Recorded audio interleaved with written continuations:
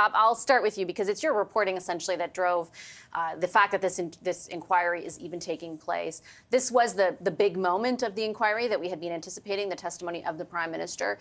What does stand out to you from what you heard? Like, what do you take from this testimony? Well, one of the things that stands out is that the Prime Minister does not read briefings that are provided him from our spy service.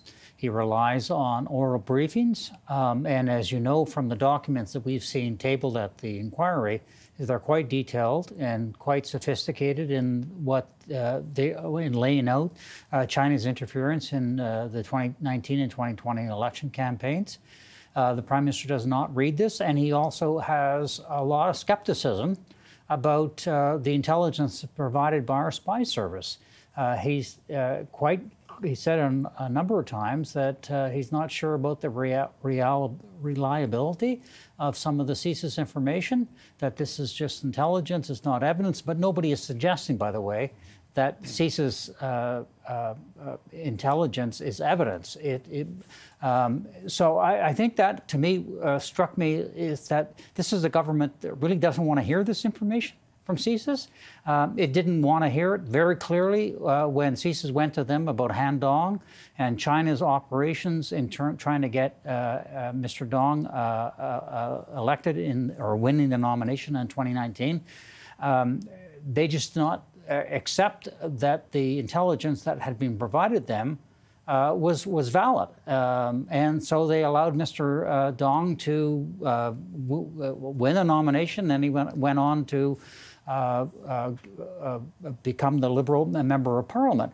And in terms of the 2021 election campaign, when CSIS numerous documents laid out how Chinese officials were mounting a disinformation campaign to defeat some conservative candidates, and information from CSIS that they had recordings of Chinese diplomats saying that they felt that it would be better to have a Liberal minority government than the Conservatives. Again, he said, well, you know what, with that kind of stuff, I mean, it could be just diplomats bragging about this. So I'm kind of a little bit taken aback that this does not seem to be a government that takes seriously intelligence provided by our spy service. Dan, this is a perfect point to bring you in on because, of course, you have a number of years at CSIS to kind of use to help inform us.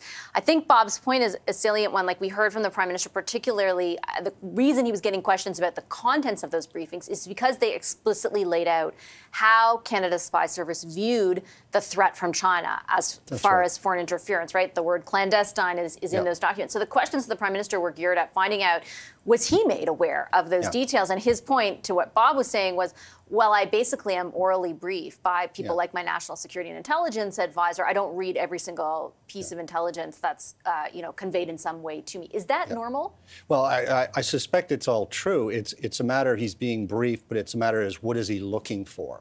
And so what he said today, and his cabinet ministers have also said, is that the experience the Americans had with Russian interference, it was sort of the start. Yes, catalyst. And as a catalyst. And as a result, it's like the government created this Maginot Line, if you will, of a task force, of the panel of 5, very competent, experienced, distinguished public servants who were monitoring the elections and who would be receiving the intelligence. But you see, the Russian threat was largely technical to a certain degree and a lot of disinformation.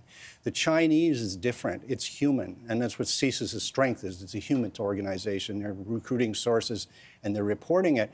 But it's a very nuanced threat. It's not like what you would see through SIGINT or other forms of intelligence that you can go, aha, they've hit the threshold. Aha, that's unacceptable and we have to act.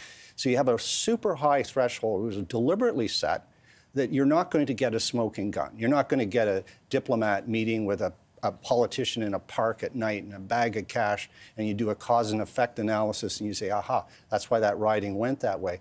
You're just getting indications of intelligence. And so it's not, you don't have the details, you don't have the evidence and things that these committees and ultimately the Prime Minister is looking for to say, I need to sound an alarm.